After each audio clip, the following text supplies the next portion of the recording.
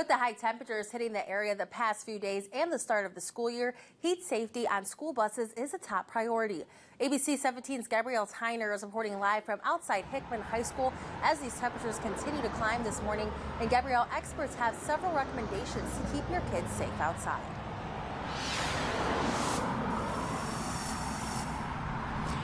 Yeah, Erica, good morning. The National Weather Service and the EPA say kids are especially vulnerable because it is harder for their bodies to maintain normal body temperature. And as I'm standing out here right now, I can feel it starting to warm up. The EPA suggests making sure children drink plenty of fluids before, during, and after getting on the bus to prevent dehydration. They also suggest dressing children in light, loose-fitting clothing made with materials like cotton and to wear sunscreen.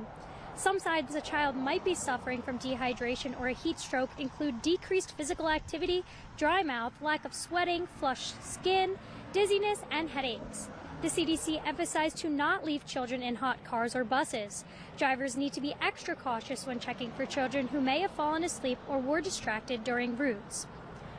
If a child is suffering from dehydration or a heat stroke, get them into a cooler environment and give them plenty of fluids to replenish, especially electrolytes or other fluid replacing products. If the conditions continue to present themselves, call a doctor immediately. Reporting live in Columbia, Gabrielle Tyner, ABC 17 News. All right, thank you, Gabrielle. It is also important that bus drivers themselves take these tips into consideration when driving school buses in the heat.